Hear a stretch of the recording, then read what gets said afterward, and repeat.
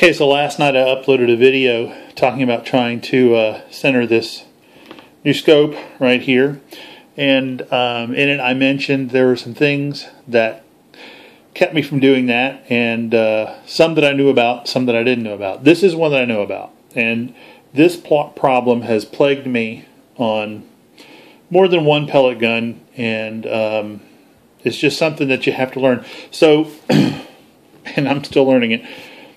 You know, in the big scheme of things, a pellet gun can be viewed into two essential things. You've got a stock, and you've got everything that's not the stock, okay?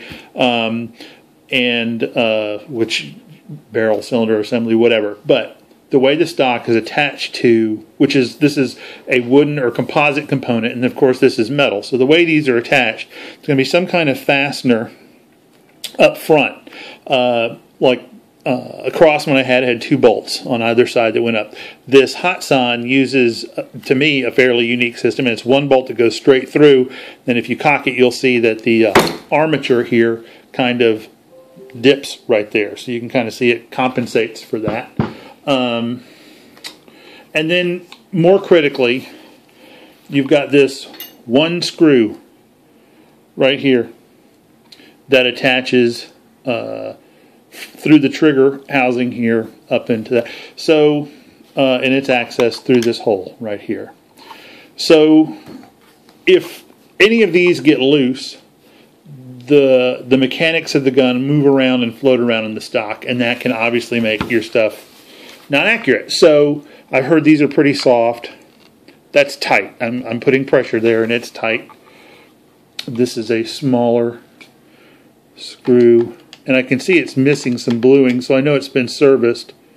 That's tight. So that leaves us with this. And yesterday, and let's put this in here, see what I get. I can actually, I can tighten that some. I can tighten that quite a bit, in fact. I need to back this out. Let's just go ahead and do it. I did this 3 nights ago. I took this out, cleaned it, and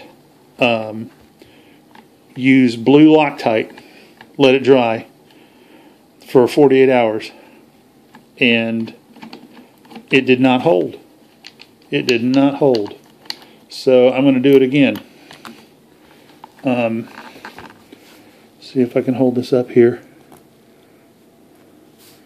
And you can see, I can't even see the blue Loctite on there for the most part. But I'm going to clean this really good, and I'm going to clean that really good, and see if I can't get to hold a little bit better. But that's what was making the barrel will slop around because of that. Also, you've got these, and those are firm. I blue Loctited these, and those are all good. So this is the issue right here. So when your shots start to wander and whatnot, check this.